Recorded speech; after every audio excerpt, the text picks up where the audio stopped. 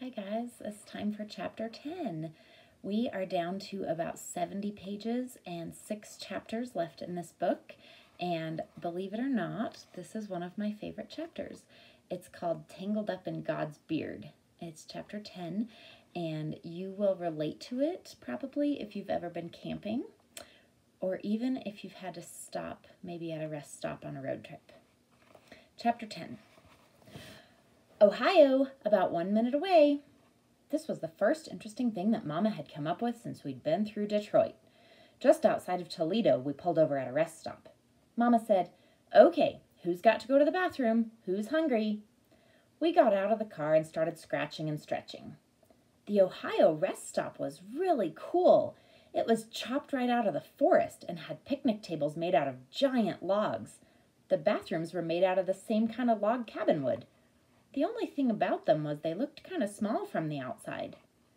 Mama looked in her Watson's Go to Birmingham 1963 book and told us, "Okay, just a sandwich, some fruit, and some Kool-Aid here. Daniel, could you open the trunk so I can get the things out of the cooler?" While Mama got the food and Dad looked under the hood of the brown bomber, I went to the door in the little log cabin that had men carved on it. As soon as I opened the door, I gagged. The toilets in Ohio weren't anything like Michigan toilets. Instead of a white stool with a seat, there was just a seat on a piece of wood with a great big open black hole underneath with the sound of flies coming out of it. No flusher, no water, nothing. It looked like if you sat on the seat, you might end up getting sucked down under Ohio somewhere. I breathed through my mouth and spent only enough time in that log cabin bathroom to unroll a bunch of toilet paper. The woods outside looked like a whole lot better bathroom. When I was done in the woods, I passed Byron, who forgot again about his promise not to talk. He told me, "Man, they must be crazy if they think I'm a set my behind on that hole." By's hands were full of toilet paper, too. We ate our lunch on one of the picnic tables, and Mama made a jug of Kool-Aid with water that me and Joey pumped. Only Mama liked it, though. The water seemed like it had metal in it and made the Kool-Aid taste like grape medicine. Me, Dad, Bi, and Joey dumped our Kool-Aid when Mama wasn't looking, but I had to ask for seconds and plug my nose and drink it because day one was my day to have peanut butter and jelly, and Mama always puts too much peanut butter on the sandwich, and you gotta have something to wash it down in case you start choking. When we finished eating, Byron asked, "What's the word on them toilets?" Mama and Dad cracked up. "So you like those, huh?" Dad said. Mama said, "You better get used to those, Byron. That's an outhouse, and that's what Grandma Sands has." What? If you try to be cool all the time and something surprises you, you sure do look stupid. "Uh-huh," Dad said. "That's where you're going to be taking care of your business for a while." Bi said, "Wait, let me dig this. If I got to go to the bathroom, I got to go outside into a little nasty thing like that?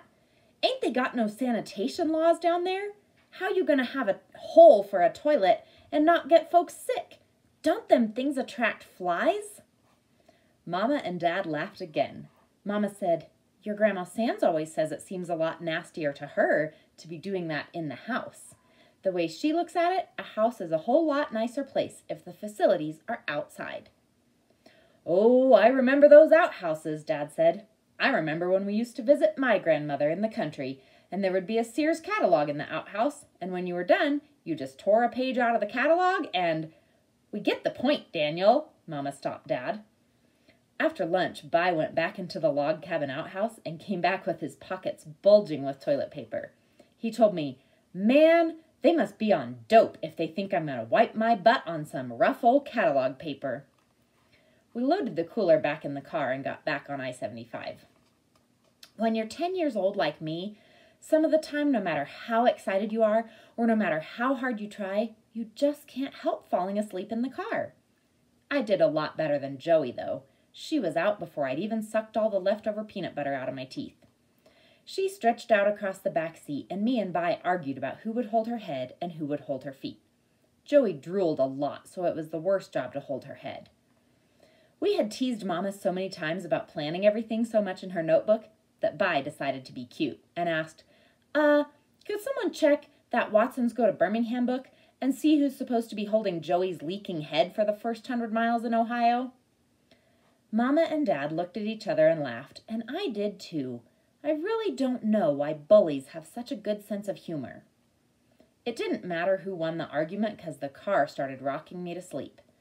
Maybe someone could say the brown bomber was old and ugly, but you could never say anything bad about its seats. They were the best things in the world. I leaned my head back and watched Ohio go zipping by. I couldn't keep my head from sinking deeper and deeper into the brown bomber's seat. I woke up and got nervous real fast. I felt something wet in my pants and starting to run down my leg. I opened my eyes and said, "Phew." It was just Joey drooling all over me. I complained, and Mama made Vi take Joey's head for a while. I took her shoes off for her, and inside one of her shoes was a kind of worn-down picture of a little white boy with a girl's hairdo and a smiling dog. In a circle around both of them it said, Buster Brown. As I drifted back to sleep, I wondered what a little white boy would think if he knew he was getting stepped on every day by my sister. Then my neck got rubberized again, and my head nodded down. It nodded back up when I heard Mama say real soft to Dad, "How you doing? Cincinnati's just ahead."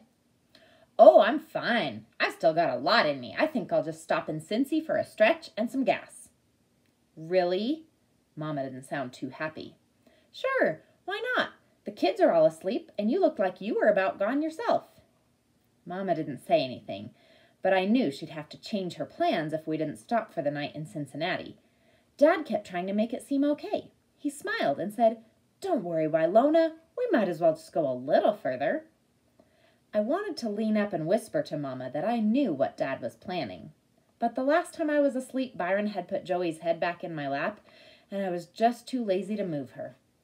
But I knew if I wasn't so sleepy, I could tell Mama what I'd heard Dad and Mr. Johnson saying before we left. Mr. Johnson knew a lot about cars, so Dad asked him to take a good look at the bomber before we went to Alabama. I was sitting in the car pretending I was driving, and Dad and Mr. Johnson were under the hood. "Oh, yeah, Daniel, this baby's sound as a dollar." "Well, let me ask you something, Theo," Dad had said. "Do you think she could run it to Alabama straight?" Mr. Johnson thought for a minute. "I don't see why not. As long as you keep your eye on the oil and the water, it shouldn't give you a lick of trouble. The question isn't the car. The question is, could you do it straight?" "Well, the most I've done before is 8 hours, and Wylona says this will take about 15. But I've talked to some people in the shop, and they say it shouldn't be too tough. A couple of them are from Texas, and they say they've driven it straight. Alabama's closer, so why not?" "This Plymouth can do it if you can, Daniel." "Good. Besides, think of the money we'll save. I'm going to give it a shot. But I'm not going to tell Wylona. She'd die. She's got this whole trip planned down to the last minute." Dad made his voice go kind of high and southern. "And Daniel, between Lexington and Chattanooga, you will inhale 105,564 times, and you'll blink 436,000 times. That is, of course, unless you see something exciting, in which case you'll inhale 123,876 times and blink 437,000 times. Dad and Mr. Johnson cracked up. As we were going into Cincinnati, I wanted to lean up and whisper to Mama, "Hang on, Mama. You're going to blink and inhale about 62 zillion more times before you get out of this car." But the warm air and the highway noise and the brown bomber's seat and the way Joey was breathing all pushed me back to sleep. I was out through most of Kentucky, even though we stopped at some more Ohio-style rest stops. I was so tired that I even used a couple of outhouses, but I kept the door open and made Dad stand outside so in case I fell in, he'd be able to pull me out. The next time I woke up, we were pulled over at a Tennessee rest stop. There were no bathrooms and no outhouses or anything, just a pump and a picnic table. When Dad turned the headlights off, everything disappeared into the blackest night anyone had ever seen. As we looked out of the windows, Mama checked her notebook, then announced, "This is the Appalachian Mountains. We're over 6,000 feet above sea level. This is higher than we've ever been before." And she didn't sound real happy about it either. All 4 doors of the brown bomber opened and the weird Watsons got out. As soon as everyone was awake enough to look around, we all bunched up and hugged up around Mama and Dad, even cool Byron. Dad laughed. "What's wrong with you guys?" Daddy, look how scary it is here, Joey said, pointing at all the giant shapes in the darkness. Nonsense, Pumpkin. Those are just the mountains. What Dad was calling just the mountains were the scariest things I'd ever seen. On every side of us were great big black hills, and behind these were even bigger, blacker hills, and behind these were the biggest, blackest hills. It looked like someone had crumpled up a pitch-black blanket and dropped the Weird Watsons down into the middle of it. The air up this high didn't seem right either. It made you feel like something bad was going to happen. If this was a movie, there would be loud, scary organ music playing right now. Mommy, Joey asked, sounding real scared, where did all these stars come from? We all looked up, and instead of seeing the normal amount of stars, it looked like there had been a star explosion. There were more stars in the sky than empty space. That's because the air is so clean here. It looks like the sky in Birmingham. Up close to us in the rest stop, all we could see was the pump. It looked like a deformed, evil, one-armed space robot. As our eyes got used to the dark, we could also see the picnic table, and behind it, that black woods. Most of the time, Mama and Dad don't like arguing in public, but Mama was real hot. She said, well, do you see what your nonstop driving has done? Do you see? Instead of being in a motel, you've driven us straight into hell. That got everyone's attention because Mama almost never cusses. This really scared me. I know it's stupid, but before I could stop myself, I said, hell, I thought you said this was Tennessee.